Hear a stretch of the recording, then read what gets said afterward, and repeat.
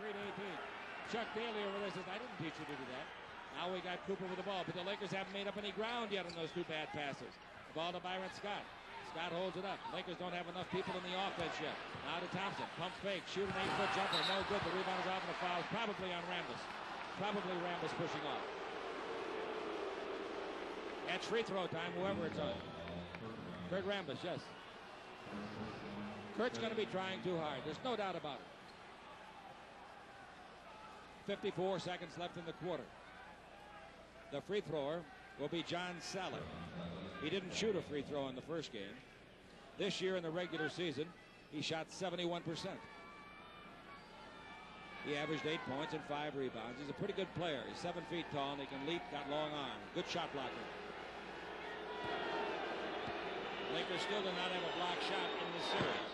The free throw makes it 23-19. The Lakers lead it. Lakers fell behind 6-1, so they had a heck of a run when they got on front 23-14. And now the Lakers have given up 5 in a row. Well, again, bad shot selection down the floor for the Lakers, plus a couple of turnovers, and that's why the Pistons have cut into that lead. Both free throws good to pass to midcourt to Worthy. Worthy dribbling the ball. Worthy's against Rodman. Rodman's a good defender and did a good job on Worthy in game 1 after he came off of the bench. Now we got Cooper with the ball. Magic getting a long rest. Ball to Scott. Scott at the 3-point line. Now down the middle of Thompson. Hook shot of 5. That's no good. And he hasn't made a point in the series yet. And it's 23-20. And Vinnie Johnson comes the other way, trailing by just 3 with 30 seconds to play. Vinnie pumps and can't shoot over Cooper. Brings to Sally. Cross-court pass. Here comes Rodman underneath. He lays it off. It's deflected and broken up by Cooper. And it went to Thompson. Good play by the Lakers defensively. And the Lakers should work for the last shot. The 24-second clock is 1 second ahead of the game clock. The game clock's at 15.